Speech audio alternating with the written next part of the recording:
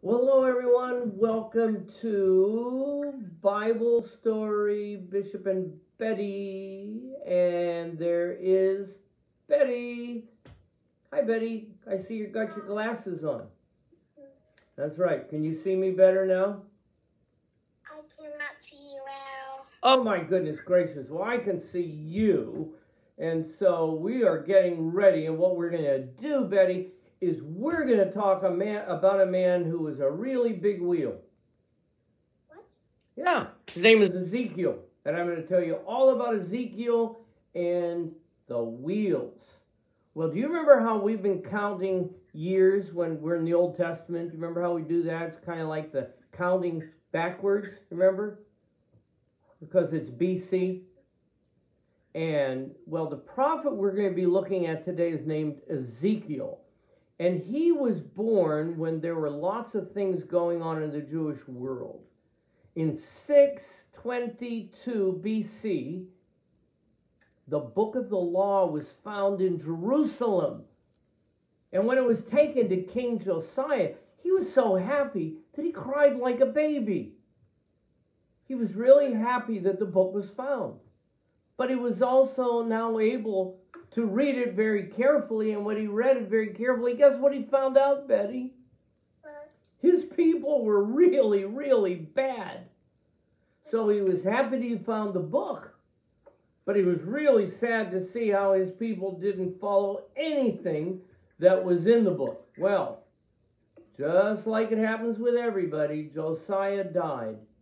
In fact, he was killed by a pharaoh of Egypt named Necho. Yeah, Necho. Why? Well, you know how those people are always fighting back and forth.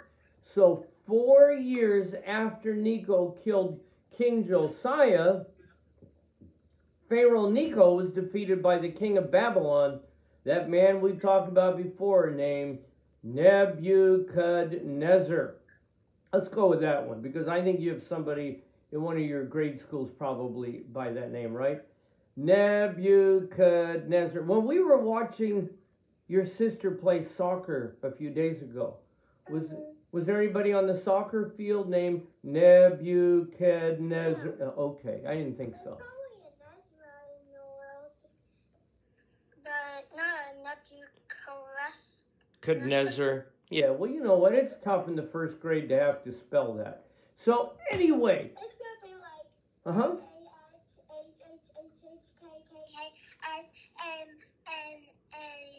Well, you know what?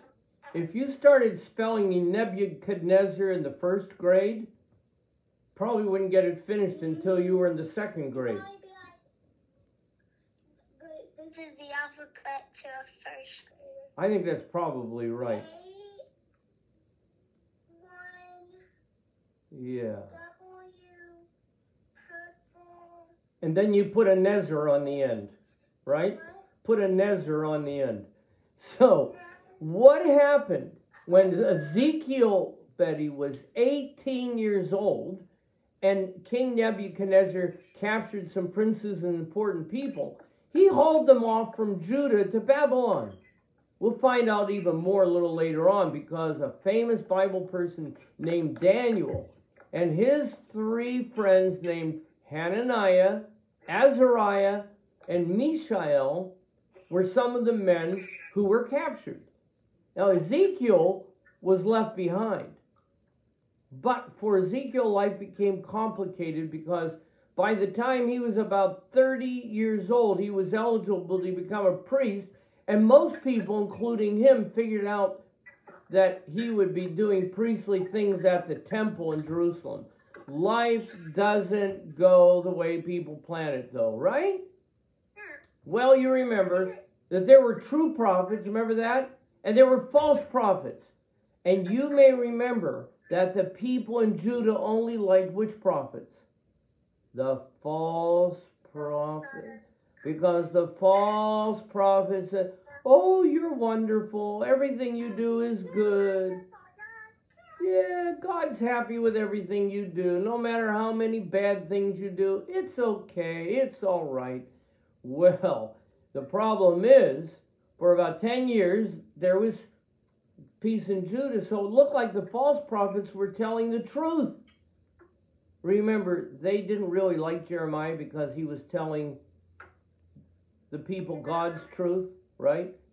And it was not what the people of Judah wanted to hear, you see, because they loved their sinful lives and themselves. That's right. But then, in about 600 BC, the new king of Judah, named Jehoiakim, started fighting Nebuchadnezzar. And when Jehoiakim died, a new king with almost the same last name, because his name was Jehoiakim, became the king of Judah. At about 597, Nebuchadnezzar came with his soldiers again and captured about 10,000 people and took them to Babylon. This was bad news, especially for the people who had been believing the false prophets, since they kept on telling everyone that life was good and peaceful. Do you think that the 10,000 people and their families now believe these false prophets anymore? I don't think so. Just like living today, there were probably a few people who said, "Why didn't somebody tell us how bad things are in Jerusalem?" Well, that's what happens when we don't listen to God. Now, some bad news. Ezekiel was one of the 10,000 captives who was taken to Babylon. So that means that he never was able to serve as a priest at the temple of Jerusalem. In fact, Ezekiel would never again see Jerusalem or the temple. That would be kind of like a man going to seminary, preschool, and then being taken away before he could be ordained, before he could serve in a church. And you know why? Well, sir, you may remember that in 586, let's say his name again from the whole alphabet.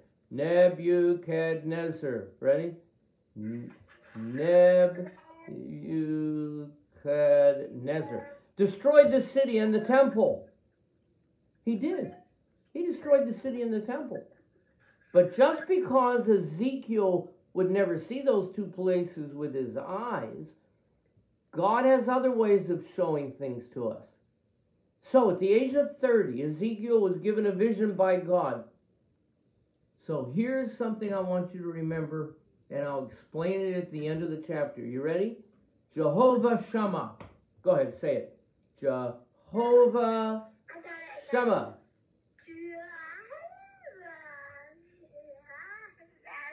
Well, that's right. I think you have a Galilean accent.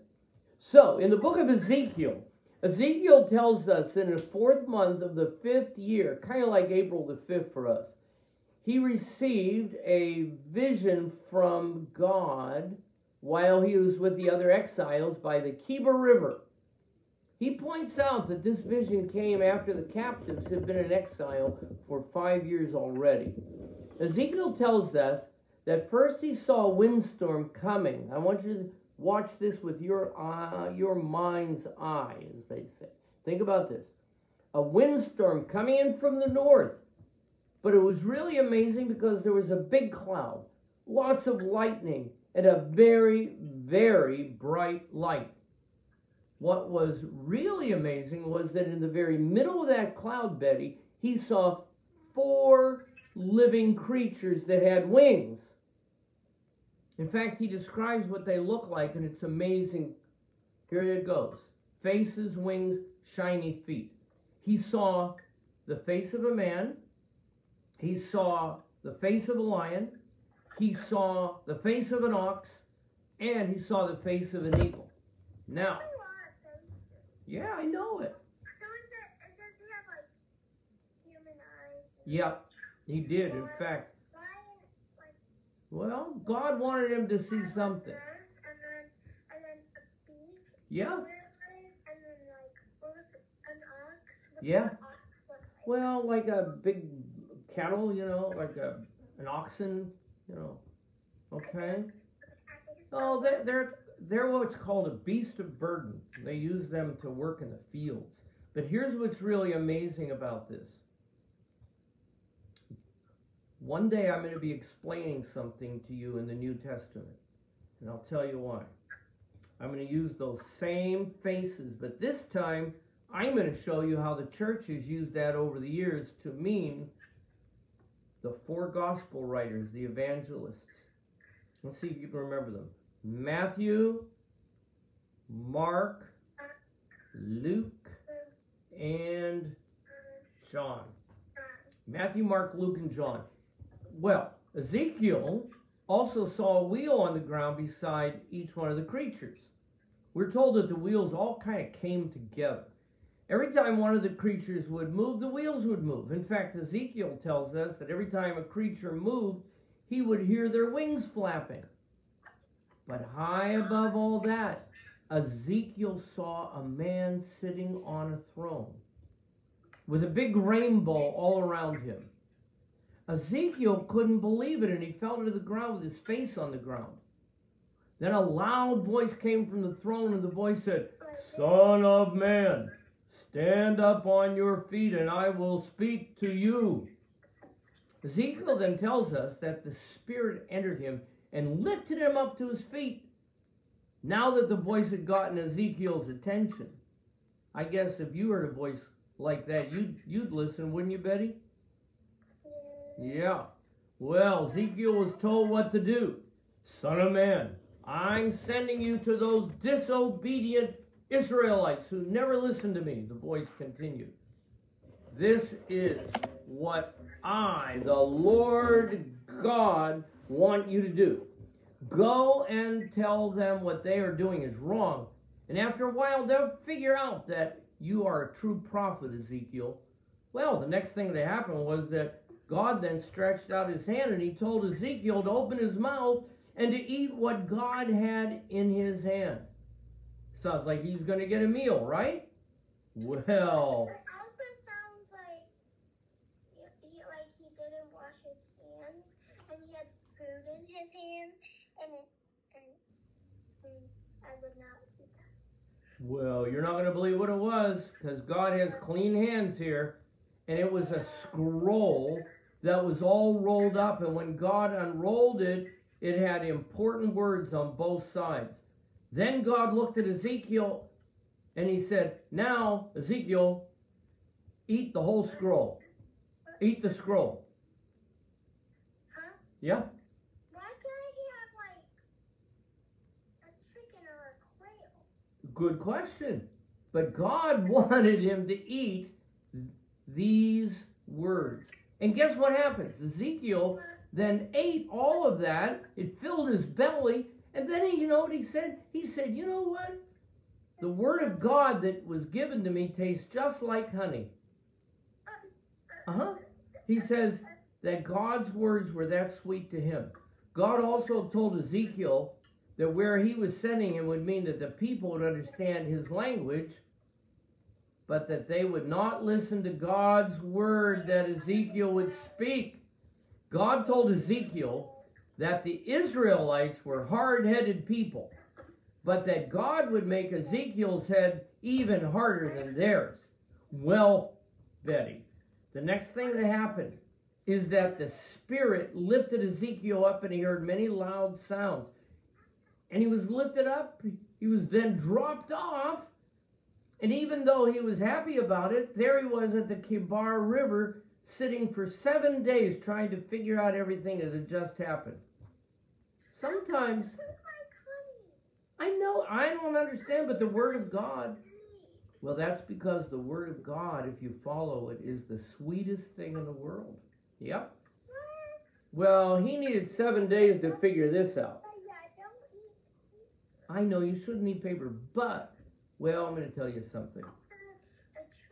Well, but these scrolls back then weren't really made out of paper. In fact, you know what I'm going to do? When you come over to Nana and Papa's house, I'm going to show you what real papyrus looks like. Papyrus. And that's because I have some from Egypt. And I'm going to show you what it would look like for words to be on a scroll of papyrus. Oh, you're going to love it. You're going to love it. Well, Ezekiel needed 7 days to figure out what was going on. And after 7 days, God started giving Ezekiel some more directions. So the next thing you know, God sent Ezekiel out to a plain instead of a river, away from the river. And once again, Ezekiel was so overwhelmed by God and fell to the ground and had his face on the ground. And once again, the Spirit lifted him up. God told Ezekiel to go to his house, and that the only time Ezekiel would speak was when God gave him the words to say. Otherwise, he told Ezekiel, your tongue is going to stick to the roof of your mouth.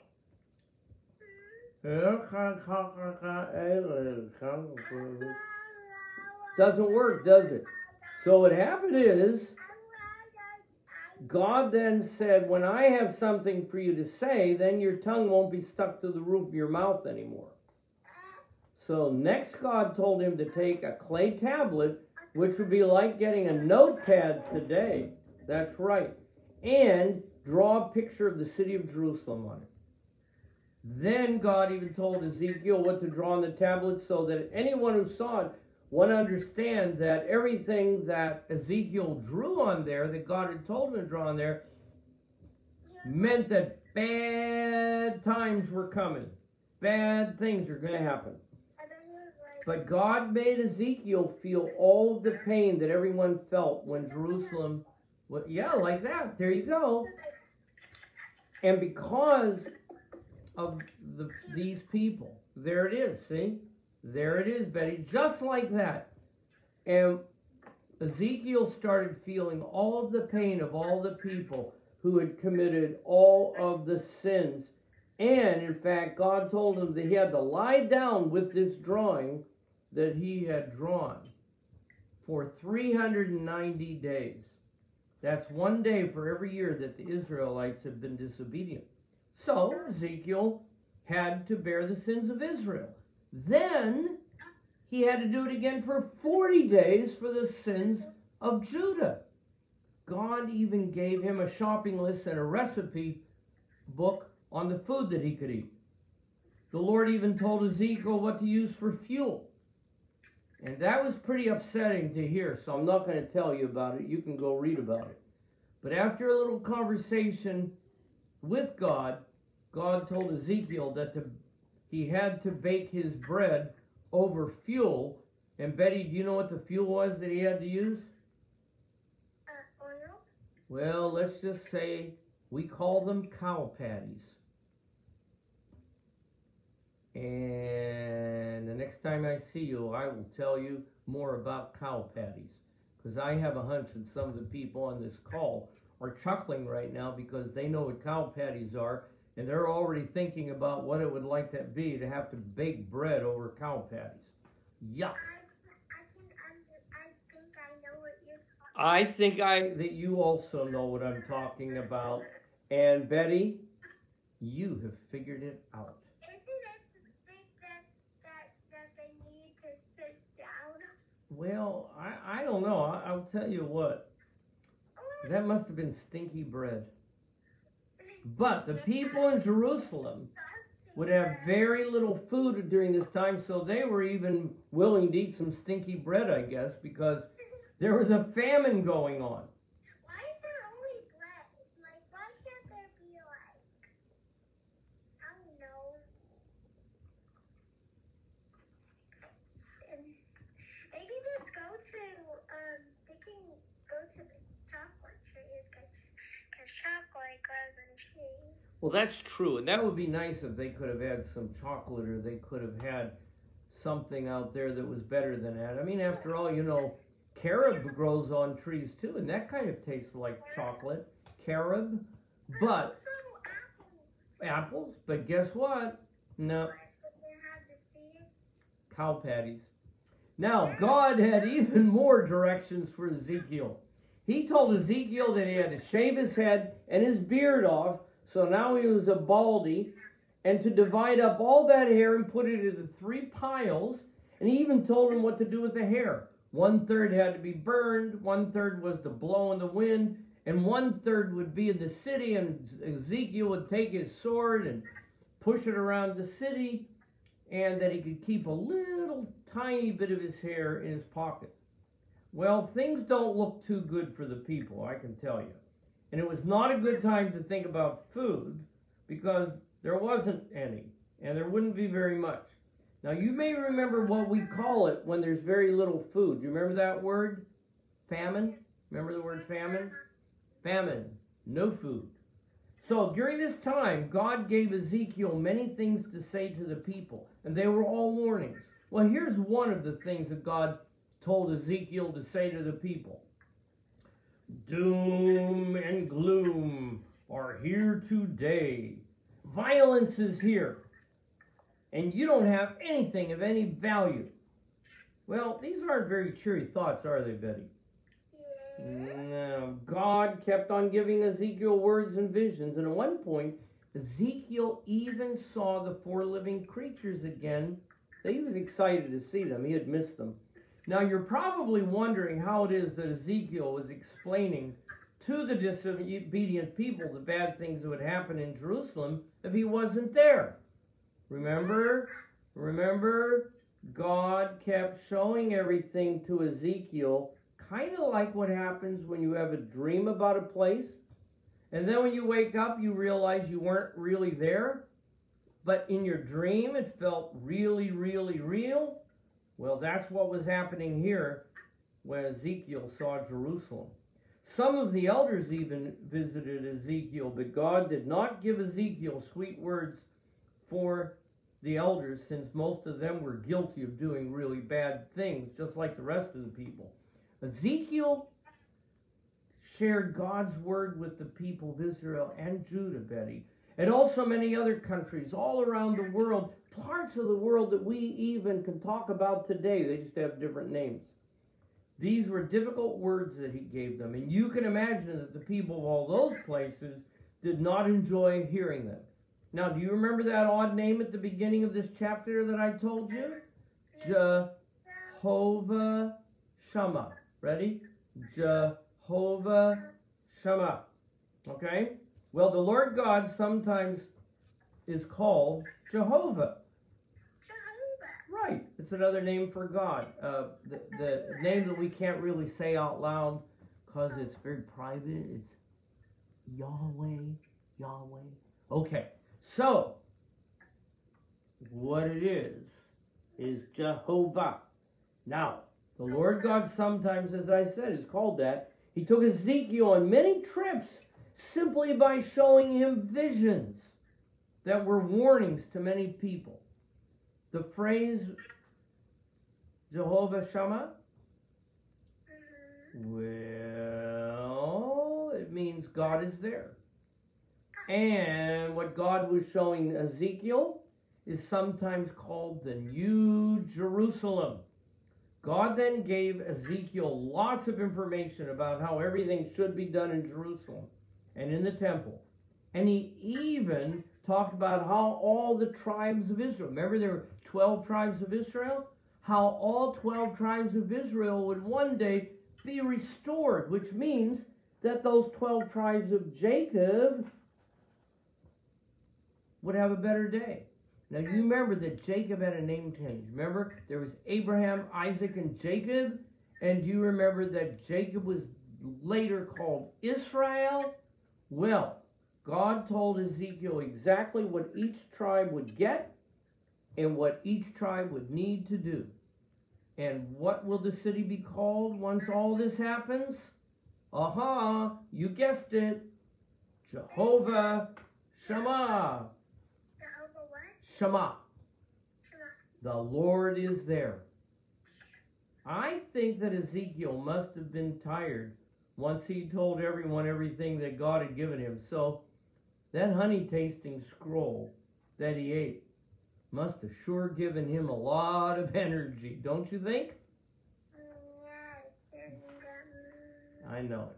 So today, Betty, what you get to take away is eating a scroll that tastes like honey and baking bread with cow patties.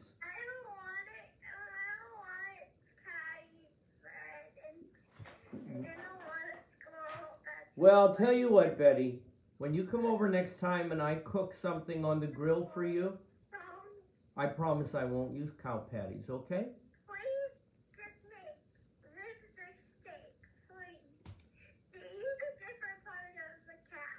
I promise, but maybe if I were you, even though you know I love you, how about looking inside the barbecue grill before I get started, okay? Yes, do not try any salad. Okay. Love you, Betty, and I love hearing about Ezekiel. Have a great day. Say goodbye to all of our friends, and hallelujah, Christ is risen. Bye-bye.